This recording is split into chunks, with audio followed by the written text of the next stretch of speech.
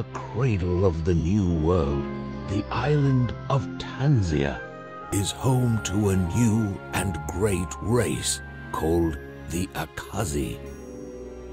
The Akazi had little interest in technology and material wealth. They pursued wisdom above all else. With the Akazi, arcanity, alchemy, and endless possibility would flourish. Because of their unique values, other races often regarded them as primitive and mistook them for weak. A critical mistake. Life was good on Tanzia, until one day, a terrible evil known as the Skeleton King came to claim the island. The greatest Akazi warriors confronted the Skeleton King and his undead armies, and one by one, the Akazi fell. This terrible evil fought with an advantage, a unique knowledge of something born of this new world. This enemy fought with arcanity. The new world was young, and few understood the mysteries of arcanity.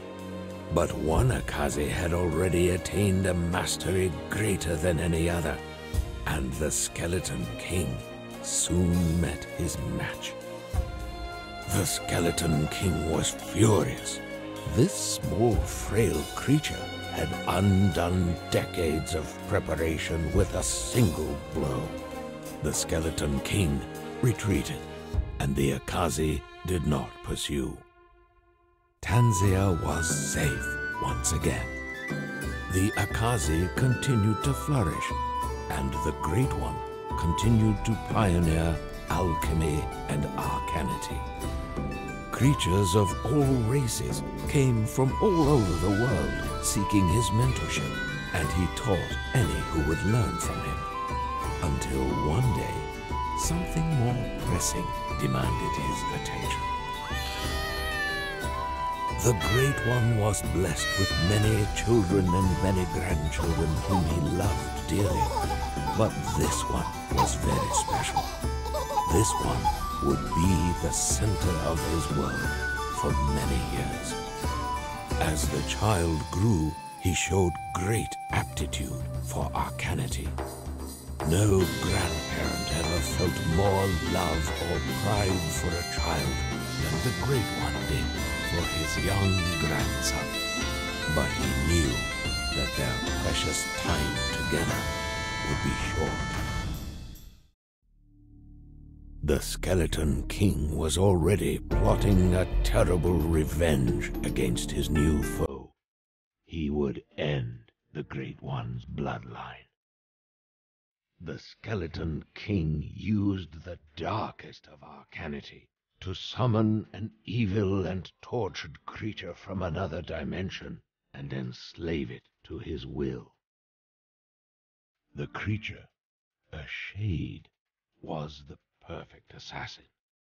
It passed through solid objects at will, traveled nearly unseen in the shadows, and had a deadly touch. The Skeleton King watched from afar in glee as the shade passed through the young child and stopped his heart.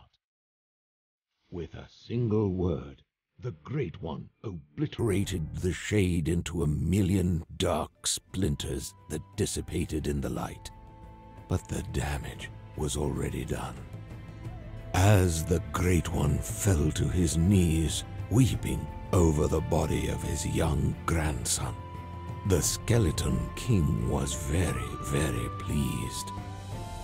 But the Skeleton King had once again underestimated his Akazi foe, and when the Great One sensed that the Skeleton King was no longer watching, the illusion was lifted, and the child was smiling once again.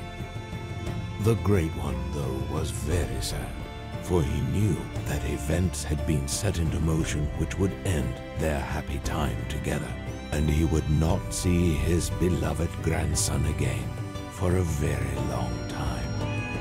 He sent the child to live in seclusion on Volcano Island with a most caring and trusted friend, Abenaki, far away from the peering eyes of the Skeleton King.